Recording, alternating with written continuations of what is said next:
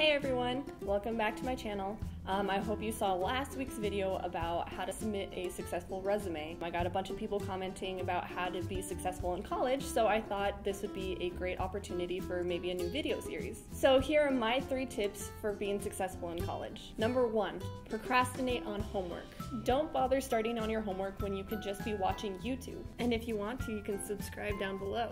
It's much better to stay up late cramming the night before and barely getting it in on time. Speaking of on time, number 2, keep pressing snooze. I don't know about you guys, but when I stay in bed an extra 5 minutes, I feel ready to take on my day. And number 3, don't treat college like it's your job. That would mean you'd have to work hard, stay motivated, and focused. That just seems like a lot of effort to me. Okay, thanks everyone for joining me. If you liked what you saw, subscribe and leave a like.